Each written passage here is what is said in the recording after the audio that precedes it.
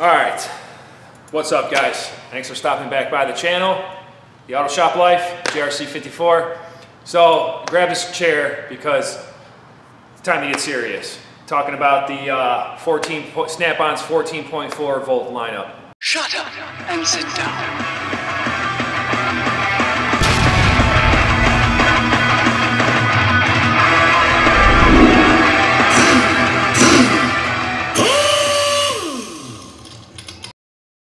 Alright guys, so you guys follow me on Instagram at CasperTech54, CasperTech with a K.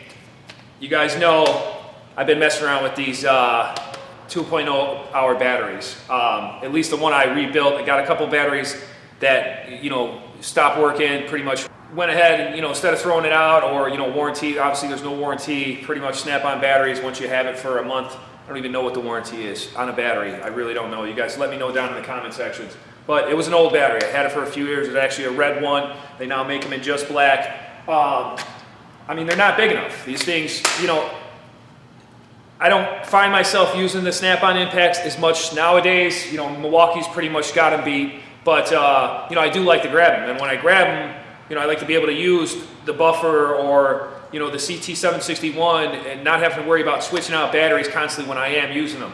So instead of throwing that battery out, you guys see I post a picture online. We upgraded a 2.0 amp hour battery to 2.5, and that's pretty much what Snap-on offers now. This is their answer for us. We asked them to make bigger batteries, and this was their answer. Turning a 2.0 hour battery into a 2.5 amp hour milliamp. It's really 2,500 milliamp hours.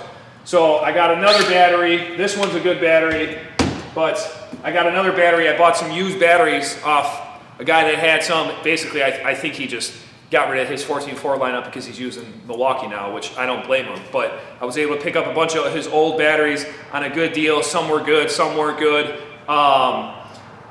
Rebuilt the one, worked great. Bumped it up from a 2.0 amp hour to a 2.5, and so far so good. It charges fine and all that stuff. But I want to get even bigger. I want to bump it up even more. You guys know we like to mod things on the channel. You guys know I like to take it to the extreme. So you guys seen in my Instagram post, I posted a few concept batteries, some stuff I've been working on, pondering in my head. Before I went ahead and start cutting up batteries and getting stuff, I wanted to see exactly how they build these. What's inside them.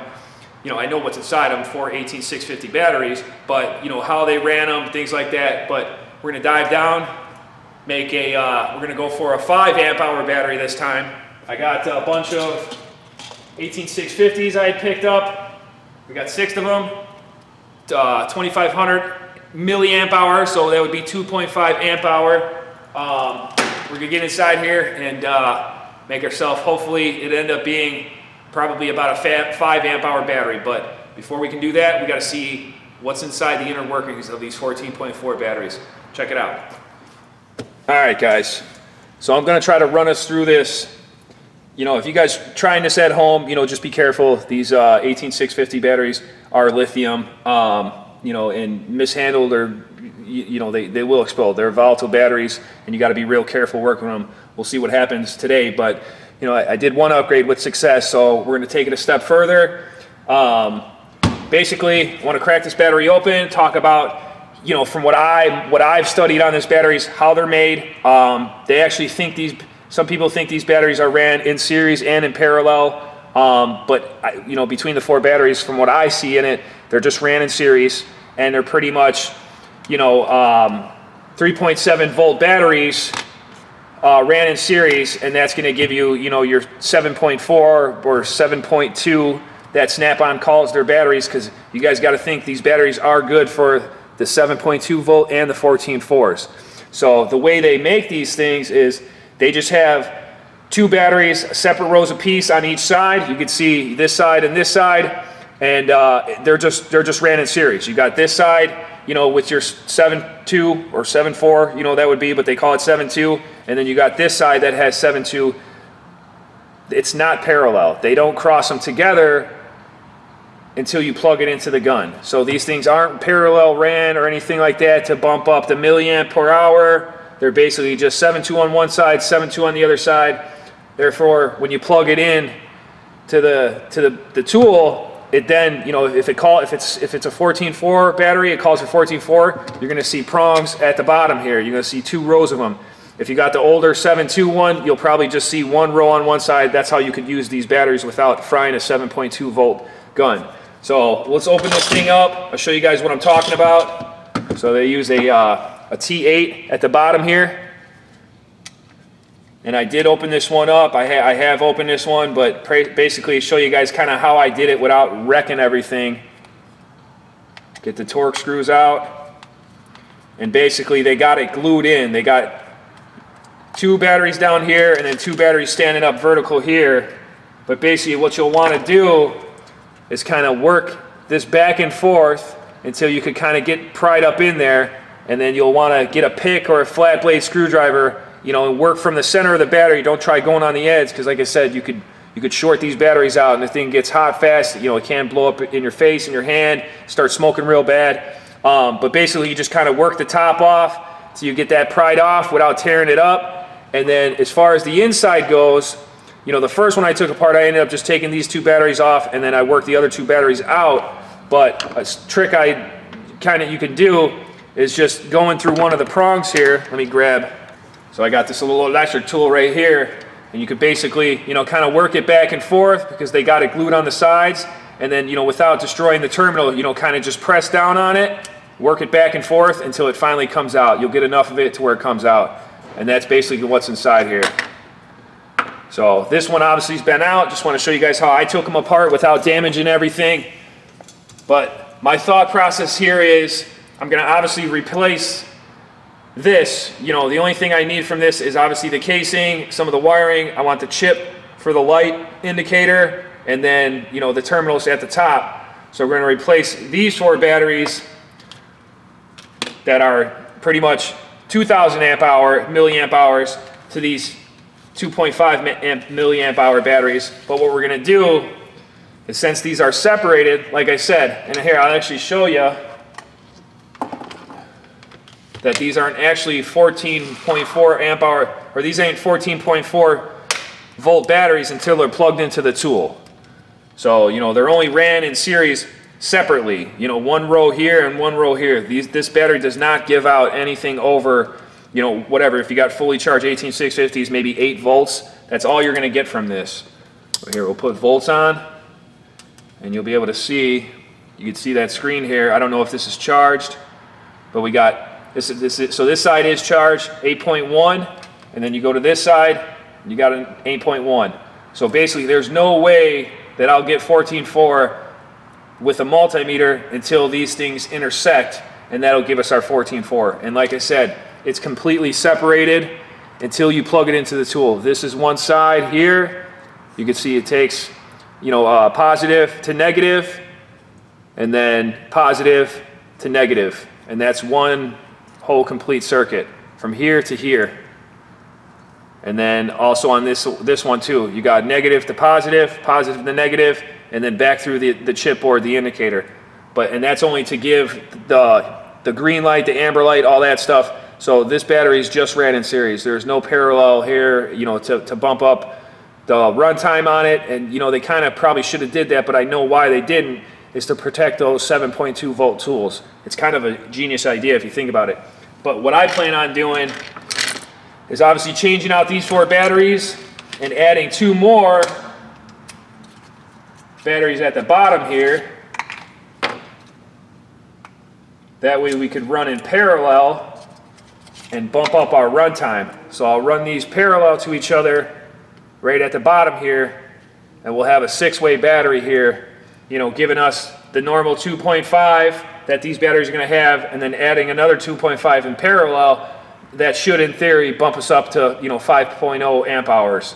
So it almost double the capacity with obviously 2 extra batteries. So we'll get this thing, get everything broken down. I'll show you what I got here, what I'm working with, what I've made, what I plan on doing. First, we got to break this down and get these batteries out of here, because we do need the chipboard, this top portion here, you know, the bottom prongs and everything else until we add to it. So I'll show you guys how to do that. Let's get this thing stripped down without destroying anything. Basically just work these off.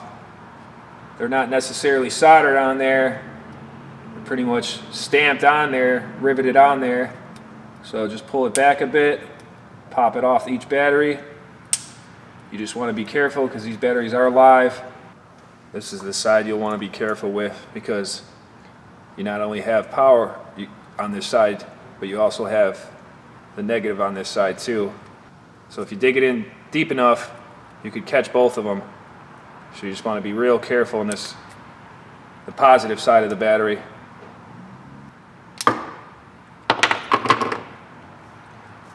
So that's 2 off of there. And then what I'll do is straighten these back out.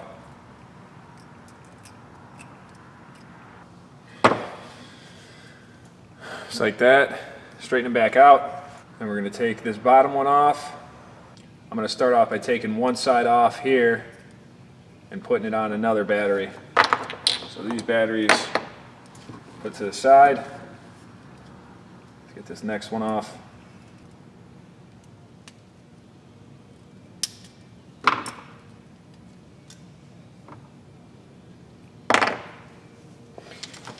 So what we're going to do, as I'm taking it apart, I'm going to start putting it back together too. I'm going to hit them with a little sandpaper. So when you solder them, it's got something to grab onto. I guess you don't necessarily have to do this, but I like to make sure it's a clean connection, all that. We'll tin these, tin the tops and bottom of those.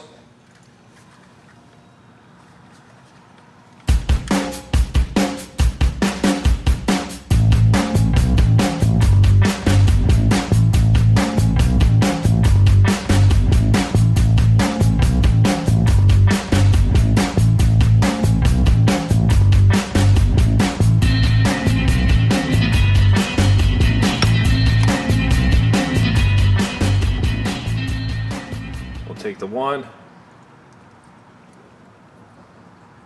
get it up in there, solder this piece right back to it.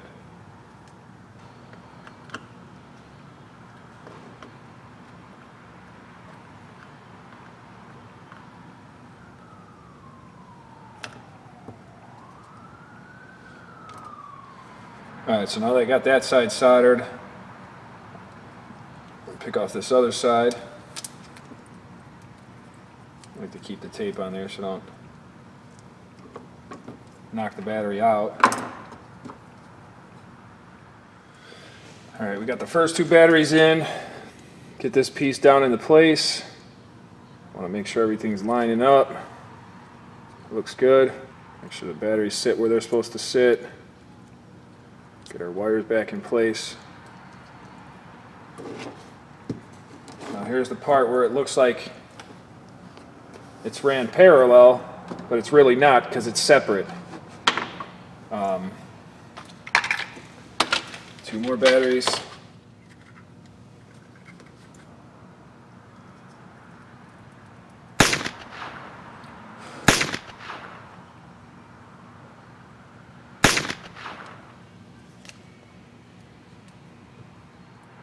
Alright guys, so from there we pretty much we're back to where we started.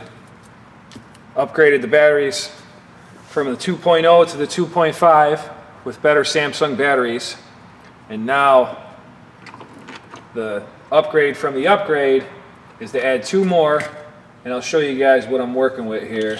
And basically what we're going to do is we're just going to run another row parallel. So it's going to be the same direction. We're just going to be hooking up positive to positive, negative to negative at these lower row batteries, and that'll be giving us more milliamp hours. It's not going to change the volts or anything like that. The batteries are still going to stay at the 7.4 or 7.2.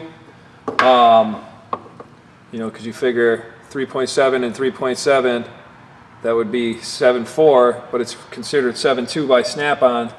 So we're going to run these parallel, another row just like that. And then I'll show you how we're going to handle that in the case too. So first of all, let's get these sanded and tinned. You notice this Milwaukee soldering gun Once it warms up, can't handle any pressure. Tip's starting to melt. Alright guys, so I finally got it on, but looks like the Milwaukee is pretty much done-ski. Alright guys, so I decided to bail on the little aluminum pieces I made and just go with some copper wire. Copper is probably, in my eyes, better conductor anyways. So I'm going to go ahead and just connect it together using a piece of wire. I was trying to go with a flat piece instead of something like this because I was trying to save space in the case, but this should work out. Got one piece there. I left it a little long on this end so we could trim it back. Trying to be easy on this Milwaukee soldering iron. Have to get that warranted. Got one down there.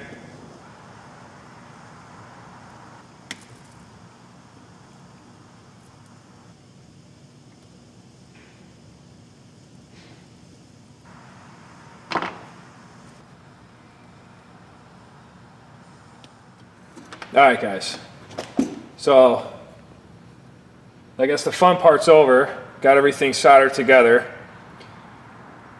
All 6 batteries, use the wires. They look a little thick. I'm not sure if this is going to fit through my next step, but got an extra bottom here.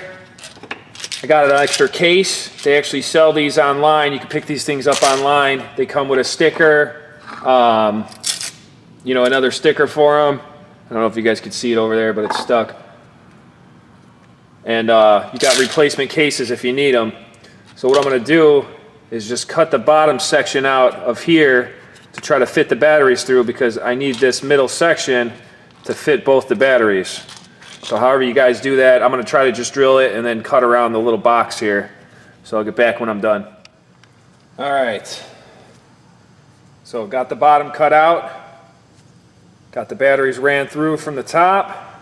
2 more sticking out of the bottom here. I'm going to take this case, pop that right at the bottom of there. And this thing's nice because it's got a nice rubber, you guys know these batteries got a nice rubberized texture to them. So it should make a nice seal. So there's the batteries in that. Here's the top portion. And then what I did is just got some longer screws. Little plastic, you know, longer Phillips screws, because we're not going to be able to reuse the torque ones because they're not long enough. Put these on there from the other batteries.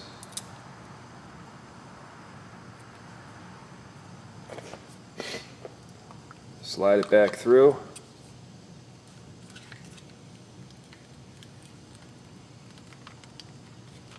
Squeeze it tight.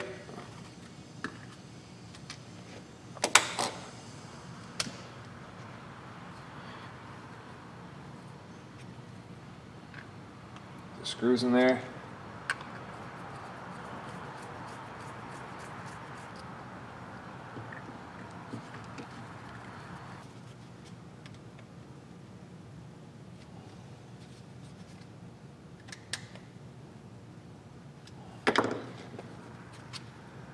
There you go, guys. Just got to switch out the clips with the old one here. You got little roll pins in there. That's it. And then we'll check it. Should still be 7.4 volts or 8 volts because they're fully charged batteries. You guys see the screen there. 8.2. 819.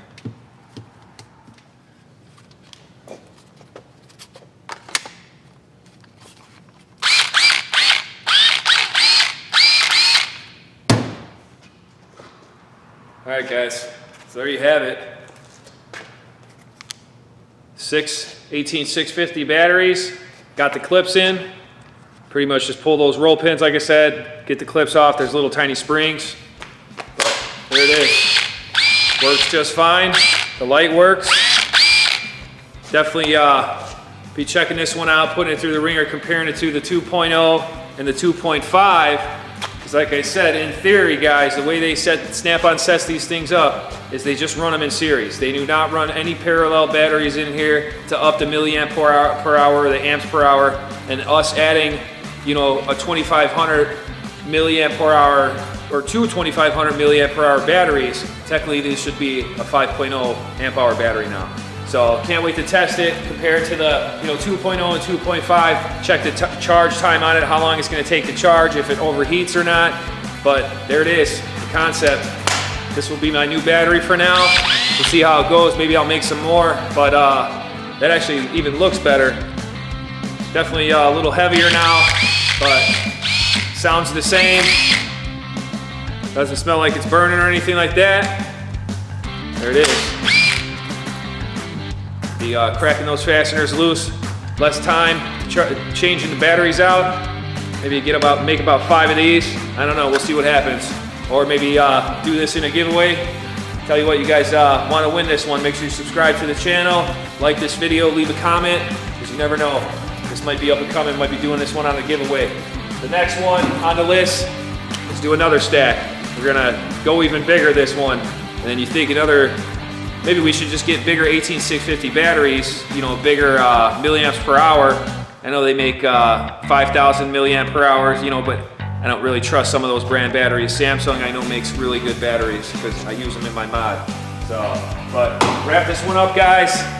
Fun little project for you guys to check out. You guys be careful with those 18650 batteries, though. You know, they are volatile, they are explosive batteries. You guys be careful, know what you're doing, but get out there, beef up these batteries. Snap-on, if you're watching, I'll be expecting you guys to make these batteries at least second quarter next year. Let's go, get these batteries bigger. But as always, guys, like, comment, subscribe. Catch you in the next one. Signing out.